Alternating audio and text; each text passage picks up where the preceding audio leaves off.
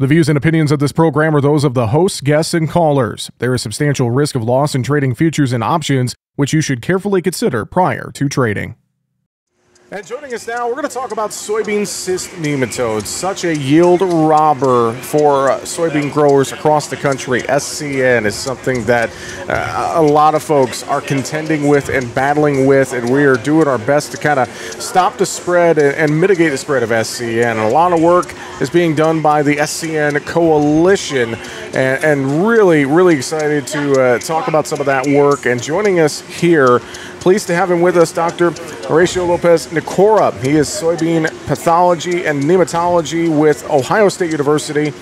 Great to have you with us. Hope you're enjoying the Farm Progress Show so far. Yeah, good morning, Jesse. Excellent. Well, let's just start. SCN, as I mentioned, such a yield robber. I just think about the spread of SCN in fields across North America, and it's really become an issue for soybean growers, hasn't it? Yeah, and not only that, right? It really, outstand any other soybean disease that we can encounter, and such a significant and damaging pathogen. It's an animal, and inhabits the soil, infects the root system. But this animal that in its genome has like different mechanism of infecting the plant, causing significant yield reduction. In most cases, with absolutely no visible symptoms. You go to a field, you see SDS, you see white mold, you see frog-eye leaf spot, you name it, you see that your plants are sick. Soybean cyst nematode can cause significant yield reduction, yet your beans look healthy. And that, in my opinion, keeps soybean cyst nematode as the most damaging economically pathogen in North America. It's amazing to think about how it could be such a yield robber, and it's almost an invisible yield robber until it's too late. And I talk a lot about, when I have this topic on the program, a lot about scouting and things like that, but even sometimes when you get out there and scout, it's already too late. You're right, and that's exactly a conversation we have, and that's the message we normally try to send, which is you need to proactively manage it. You need to go out there and, despite field looking really healthy, collect a soil sample, test your field, know your numbers. Those numbers will dictate the management strategy you will take. And then just move one step further, know what type of soybean cyst nematode you have. Soybean cyst nematode populations are not all the same.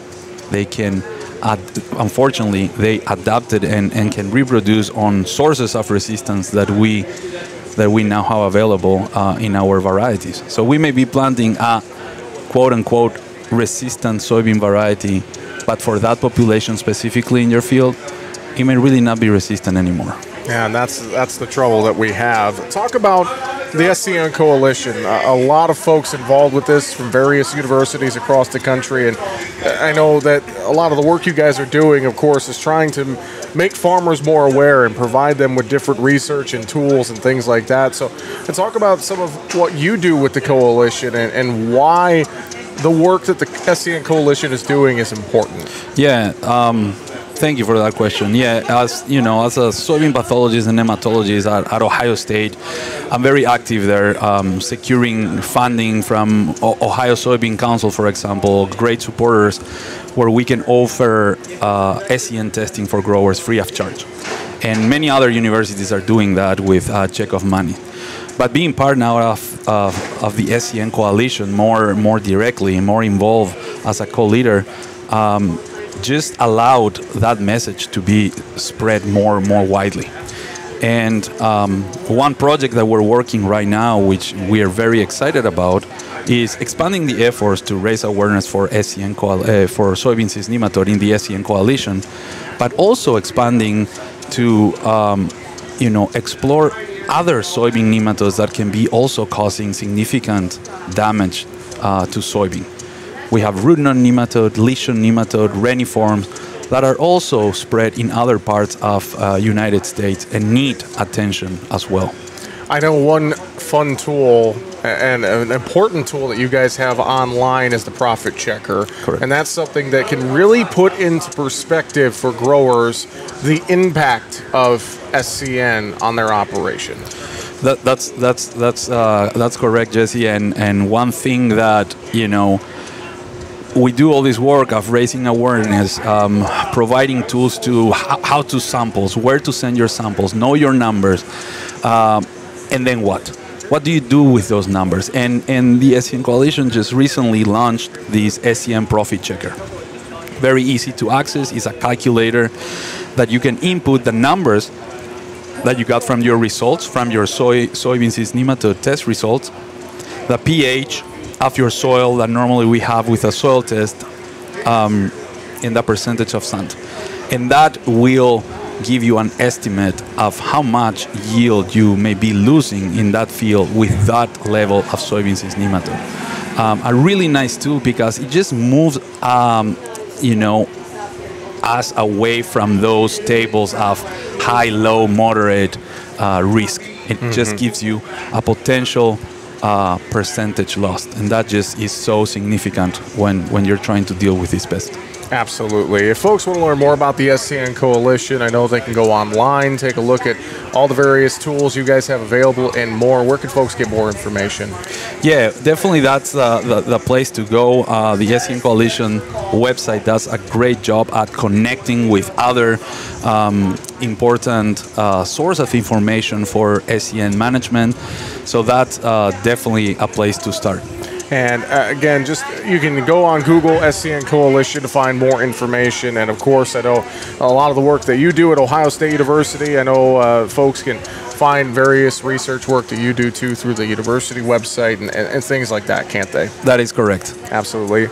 Real quick, final thoughts, or I guess anything you want to reiterate to growers in terms of SCN and why they need to take it very seriously? Yeah. So it's clearly the most damaging pathogen. It's been, you know, reported in several research articles that, you know, you can experience more than 30% yield reduction with no visible symptoms. We're talking roughly on average of leaving in the ground $300 per acre. That's significant. With that in mind, whack your fields. This is a great time to pull those plants and check the roots for the presence of soybean cyst nematode. Harvest is coming in a couple of months. Take the probe. You will take a soil sample to send to the soil lab anyways. That same soil samples can be you know, mixed and break apart and sent to the nematology lab for an SCN test. Fantastic. Appreciate the insight, the time, Mauricio. Thanks for being with us here at the Farm Progress Show. It's good to talk with you, and we'll look forward to talking again in the future. I appreciate it. Thank you.